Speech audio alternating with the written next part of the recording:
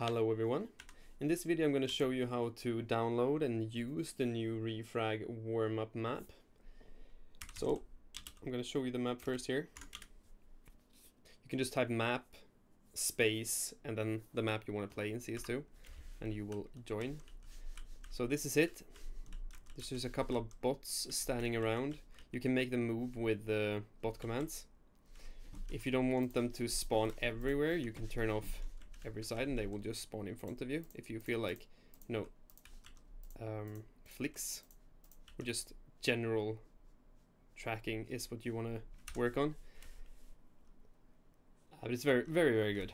And if you want to show impacts, you type sv underscore show impacts 1. And this is good just if you're a beginner and you feel like sometimes your bullets just go in crazy ways. You can see what's actually happening. If you miss like that, it's fine. If you end up there, you know that you're moving when you shoot. So to download this, you need to go to the Refrag Discord server. You go to CS2 Warmup map. This is totally free.